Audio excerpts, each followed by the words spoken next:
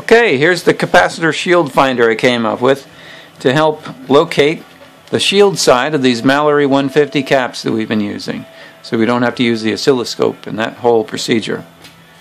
So hopefully this will help out in production and make things simpler. It's not perfect though, so I want to go over how to get the best use out of it and some problems you might run into. Alright, first of all, how to use it. Okay, this whole assembly up here is just kind of a set of jaws to clamp the capacitor in place. Place it in there and clamp it right in place so it can be tested. So it's as easy as it looks. You rotate this thing, place the capacitor in there, drop the jaws, and what's supposed to happen is there are these two LEDs. The one that lights up the brightest is the shield side. So you drop the jaws, LED comes on, mark that side, done. Pull it out. Now before you get started, you're going to have to adjust this sensitivity control to kind of zero in the operation for the particular situation in your room, because what this does is it helps nullify any noise in the room from particularly fluorescent lights are really bad. So, and can screw up the reading, and this helps nullify that noise. So here's what you do. You start all the way down, you bring the knob up until both lights come on, then you turn it back until they both just turn off, and you're done. You shouldn't have to mess with it again. So let me do a few test runs here, and I'll show you how it works and what problems you might run into. Now, small capacitors like this 0022 generally work really well. You don't have to screw around. Pretty much drop it in and it indicates. That's the shield side. I can prove that by flipping it around. And there's the shield side. See that? Works pretty well with those small values. Now for larger capacitors you might run into some trouble. 0.1 and above have much thicker leads than the thinner ones, and also there are some bizarre properties to the wrapping that can in some cases give you inconsistent results. So here's what you'll have to do.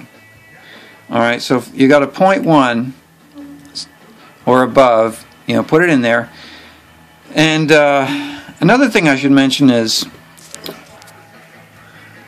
let me get this out of the way. Okay, and see that screw head there? That's actually the antenna. And what that wants to do is, wait a minute, there. You want that antenna to touch the body of the capacitor dead center. Alright, so you don't want it off to be like this or like this. You want it dead center. So let me drop it in dead center.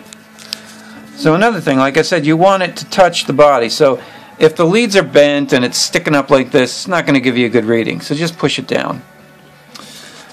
Alright, and you'll see brighter. But look, that one's on a little bit. Don't let that throw you. Just go with the brightest one. And that's the shield side. And I can prove that by flipping it around again.